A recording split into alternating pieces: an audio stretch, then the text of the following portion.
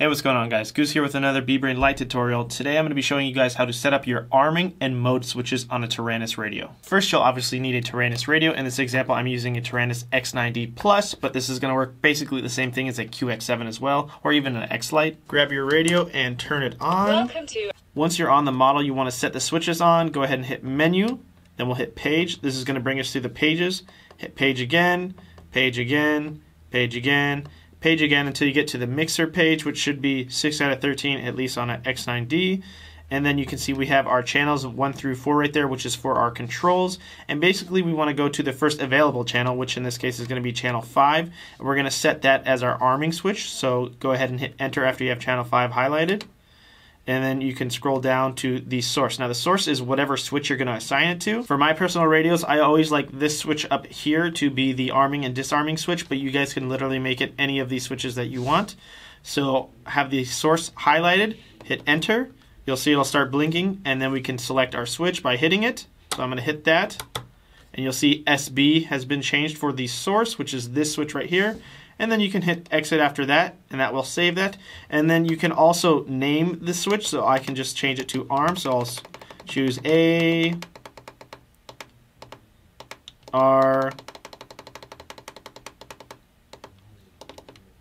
M, and that's my ARM switch. When you're done naming it, you can hit exit, then scroll down to channel 6. This is going to be our mode selection switch. Scroll down to source, hit enter, and then you can select whatever switch. I like to use this 3-position switch so that I can use angle, horizon, and acro mode. So I'm going to hit this just like this.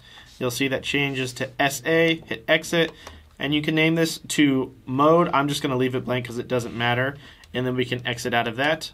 Once you've finished assigning the modes on the radio, now we can go into Betaflight and actually select what modes go to the switches. Now we're at the computer with Betaflight set up. Go ahead and take your Acroby BeeBrain Lite, plug that into the computer.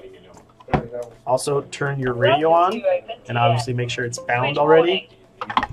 After that's plugged in, go ahead and hit connect, and then go to the modes tab, and this is where we're going to assign the arm and mode switch. So first thing we're going to do is do the arm switch, so add range, and we're going to assign that to aux1 since we assigned it to channel 5. And then you move your arm switch. I had this red one assigned. You can see it moves on aux1, so I'm going to assign it that when the switch is down, move this tab so that this little yellow marker right here that moves is in the highlighted area when I want it armed. So that looks good. And then now time for the flight modes. So I want to have angle, horizon, and air mode. So I'm going to add range for angle mode. I'm going to assign that to aux2, which is channel 2 for the second switch we assigned. So technically channel 6.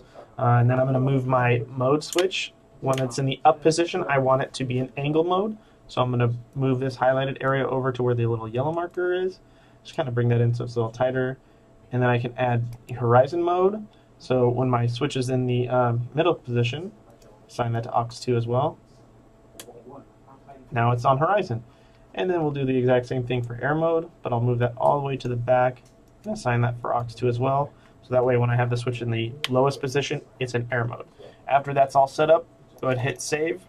And you're pretty much it. Just test to make sure your arming switch and your flight mode switch works. And that's pretty much it. Thanks for watching. See you guys in the next video.